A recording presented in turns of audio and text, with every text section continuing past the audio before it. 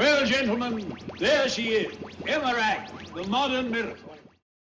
Tying the library to the computer and putting it in relation to the human mind is hardly new. Katharine Hepburn and Spencer Tracy explored the issue quite comically in their 1957 film Desk Set.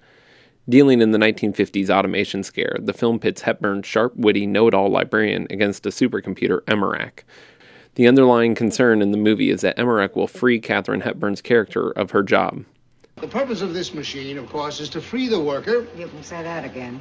To free the worker from the routine and repetitive tasks and liberate his time for more important work. Now, for example, you see all those books there and the ones up there? Well, every fact in them has been fed into Emmy. 55 years later, we still have libraries and librarians, and we still have computers like Emmy, my MacBook being more powerful.